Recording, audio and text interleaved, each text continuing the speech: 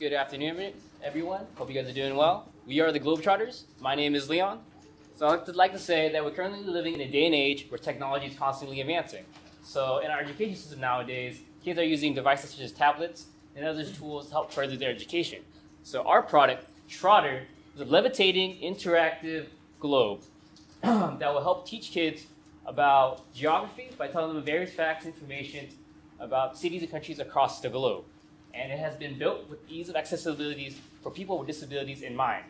So it can be controlled through gesture controls and voice commands as well.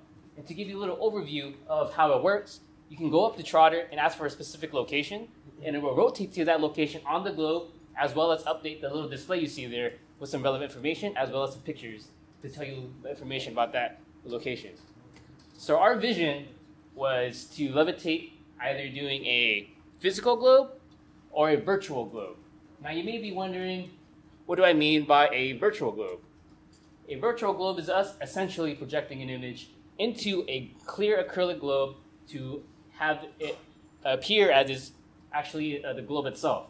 So this way we can be as dynamic as possible, showing a wide range of videos or images onto the globe. And the physical globe levitation is the classic school globe that we see in our schools. And now you may be wondering how we're actually doing the levitation. So we're essentially using electromagnets, and that will be explained more by Chris. All right. So we've all played with permanent magnets, right? They either attract or repel. For our design, we decided to use the repulsion force of two permanent magnets to maintain the lift of our globe. All right. And on the screen right here, we have our two permanent magnets that we decided to use. In the base of our system, we'll have this ring magnet, which will stay stationary, and another levitating magnet, the permanent magnet, will be located in the bottom inside the globe. Right? And as you can see, when the globe and levitating magnet are perfectly centered above the ring magnet, it experiences only two forces, the force of gravity and the repulsion force. All right? So we all know that this can't stay permanent, like right there. It will experience some kind of deviations. So when the globe deviates a little bit to one side or the other, another force will be introduced into the system. And it's an attractive magnetic force from the top of the ring magnet and the bottom of the levitating magnet.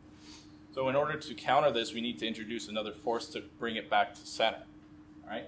And how we're going to do that is with the force of electromagnets to produce a magnetic field to bring it back towards center. And to talk about that more is Rent.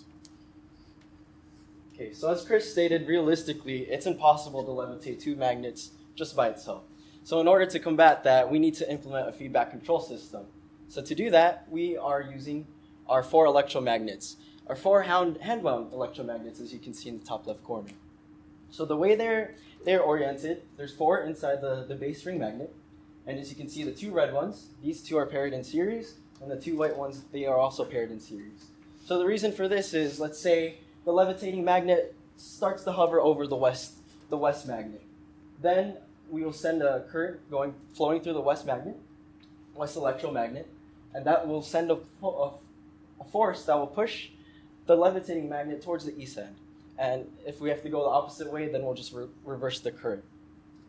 So to be able to determine the positioning of our levitating magnet, we have to utilize something known as Hall effect sensors. Hall effect sensors detect the slightest change in a magnetic field. So in order to actually determine where exactly our levitating magnet is and determine it quickly, we have to utilize our feedback control system and our PIC 24, which Mark will talk about.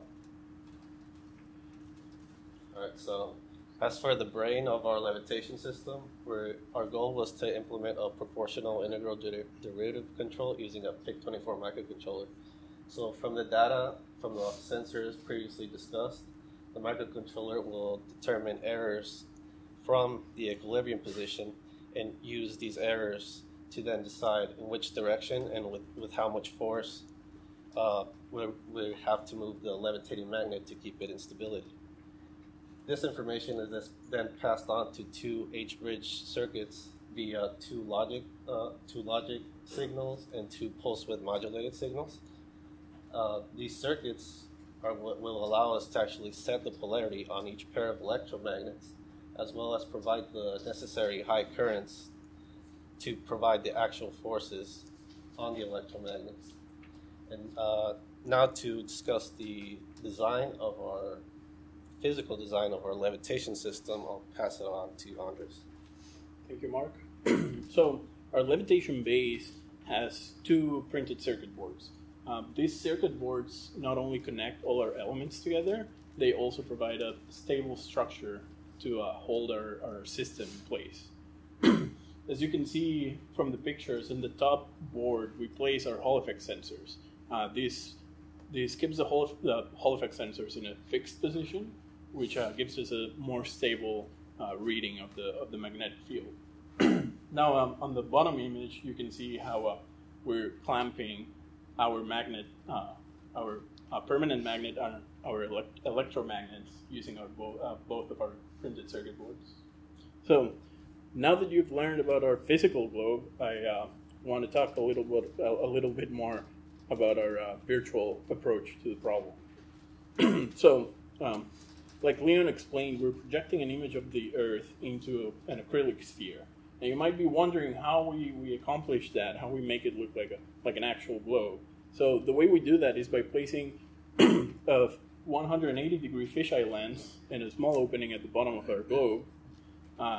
And we place a projector which shines a very particular image of the Earth into the fisheye lens.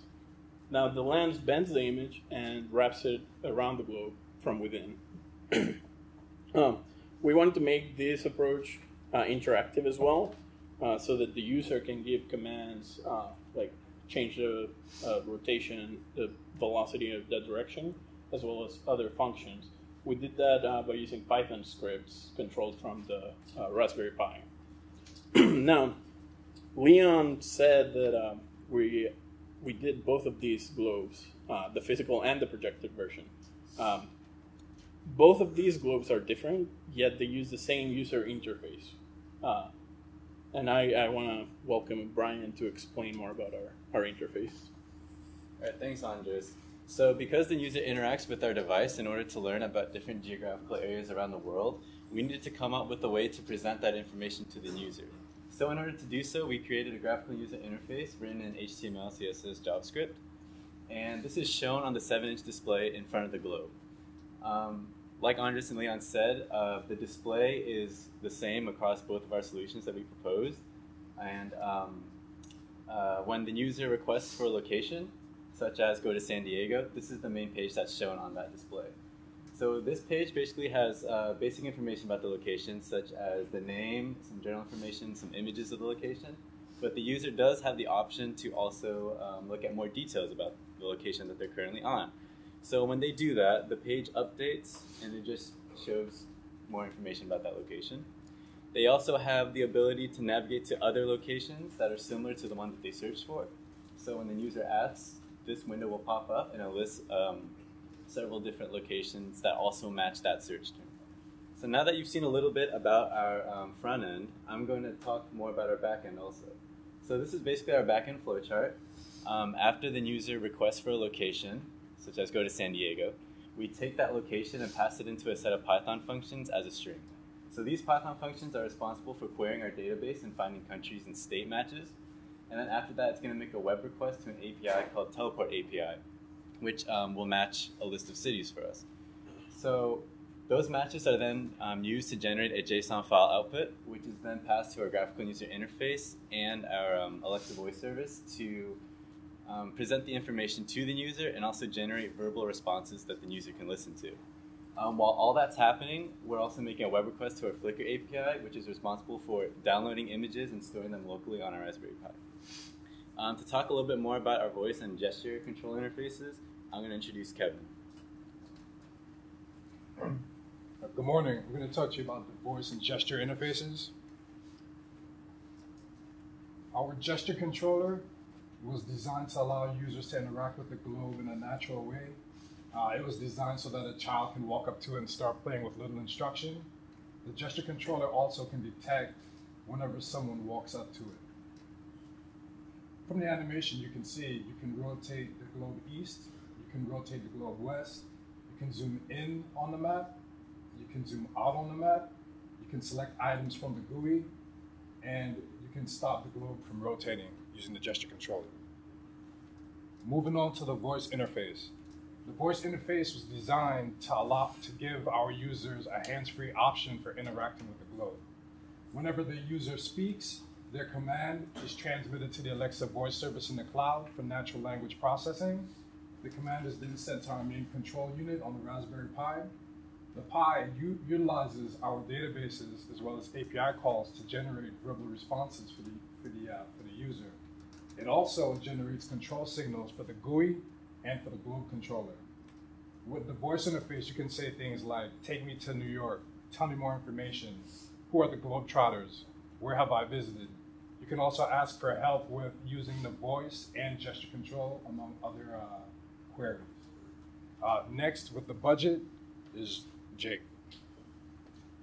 All right, so we started with $1,500 from our sponsors, and like Leon said, we came up with two solutions to do either the physical globe or the virtual globe, and we decided to pursue them both.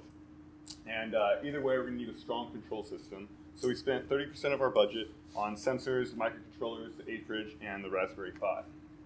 The virtual globe is approximately 20% of our budget, which includes the projector, the lens, and the semi-clear sphere. The physical globe is about 5% of our budget, and it's cheaper because there's not going to be any projection. And this includes the actual globe that you see in classrooms, as well as the motors for rotation. The command module makes up about 17% of our budget, and the magnets about 6%. Everything else is shipping, tax, and replacement parts, which make up the miscellaneous. For our single model will be around $45, and this will still have the gesture interface and the voice control command module that you'll be able to rotate left or right. Our virtual globe is a little more expensive because of the projection, but it'll still be able to rotate left or right and project the globe that you see. For our milestones in February, we decided on one sure way to levitate the globe because there's multiple different ways, not just magnets. We could have used air or water jets or something like that. In March, we were able to get the voice and gesture control to work with our command module. In April, we were able to finish constructing the base for our globe, as well as tested our printed circuit boards. And we also finished testing our control system to make sure that it's doing what we want. When the magnet moves forward, then the electromagnets turn on and try to move it back to the center. We need to optimize our control system a little bit more and get the right numbers so we can actually levitate it, but we are working on it, and it'll be hopefully up and running by tomorrow during design day. And I will give it back to Leon. So I hope you guys enjoy our presentation based on Trotter and learn a little bit about levitation. So our future of Trotter is hopefully we can have it in museums, schools, and households, so it can teach the general public about geography in a fun, interactive manner. Thank you guys very much.